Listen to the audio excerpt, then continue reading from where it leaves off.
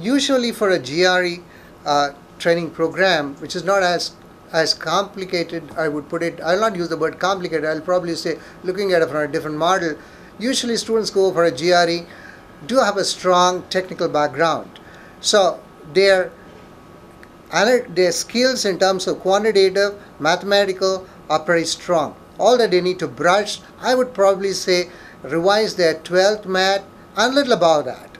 But what is more important is your vocabulary, the verbal, because the verbal section is very important and they need to be playing with the words.